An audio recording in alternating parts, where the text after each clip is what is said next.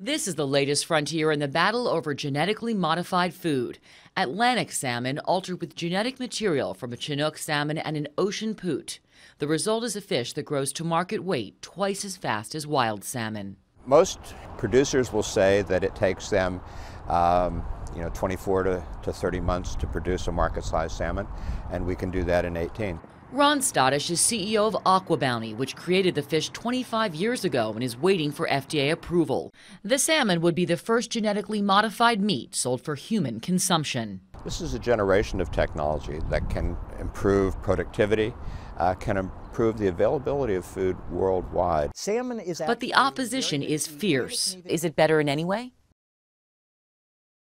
No. Michael Hansen is a food scientist at Consumers Union. Absolutely. He's concerned the fish will cause allergic reactions and about what would happen if it escapes into the wild. That could cause genetic pollution and have an adverse effect on The natural salmon. natural salmon population. Major grocery chains including Kroger, Safeway, and Whole Foods have already said they won't carry the salmon even if it is approved. We're disappointed. The product, we believe, will succeed once consumers have an opportunity to sample it.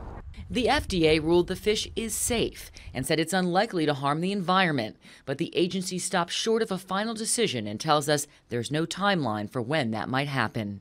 Alison Harmelin for CBS News, New York.